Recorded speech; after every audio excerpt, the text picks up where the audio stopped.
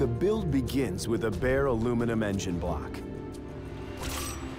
They pick the 132-pound piece up with what looks like a giant steel claw. Guide it across the room to the first station on the engine line.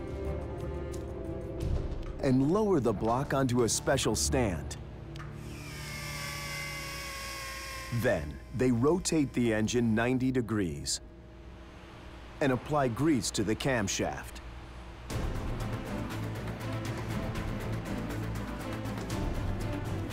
The camshaft will spin inside a finished engine, opening and closing exhaust and intake valves to let air and fuel in and exhaust gases out. They very carefully slide the camshaft into the heart of the engine.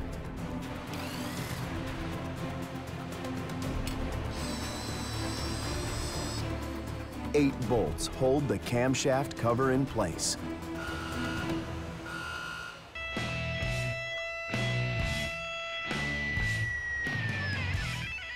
They use the big steel claw a second time to pick up the engine and move it to a special cart or trolley. The trolley rides on tracks laid into the factory floor.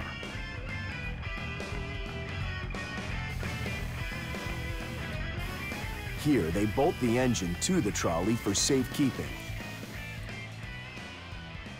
The Viper's V10 then heads to the 23 remaining stations on the engine assembly line. It goes on the trolley, basically, that carries the engine around the line. The whole process is very labor-intensive. At the next station, they carefully clean and polish the Viper's huge crankshaft. The crankshaft will convert the up and down motion of the Viper's 10 pistons into a circular motion. They position it above the bottom of the engine. Lower it into place.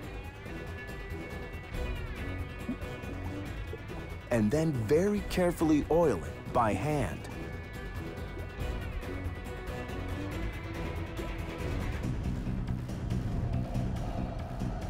Finally, they spin the crankshaft to make certain everything is perfect.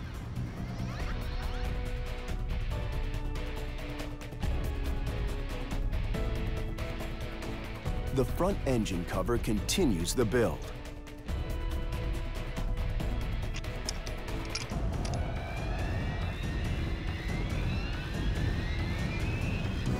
A special tool that almost looks like something from a science fiction movie swings into place. It tightens all the front cover bolts at one time.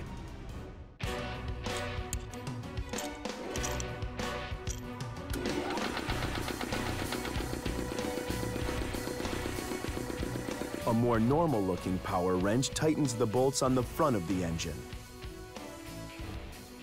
Then, one mechanic uses an old-fashioned torque wrench to check all the bolts.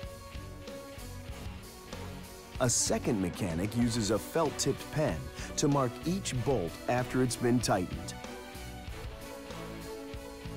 The marks show the engine's ready for the next step in the build. The oil pickup tube.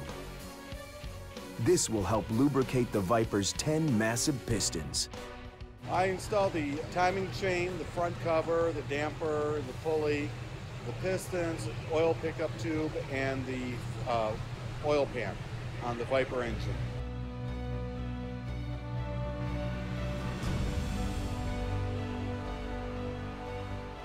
They then bolt a huge flywheel to the back of the engine. It will transfer the engine's power to the car's transmission and rear wheels. On average, they build 9 engines a day.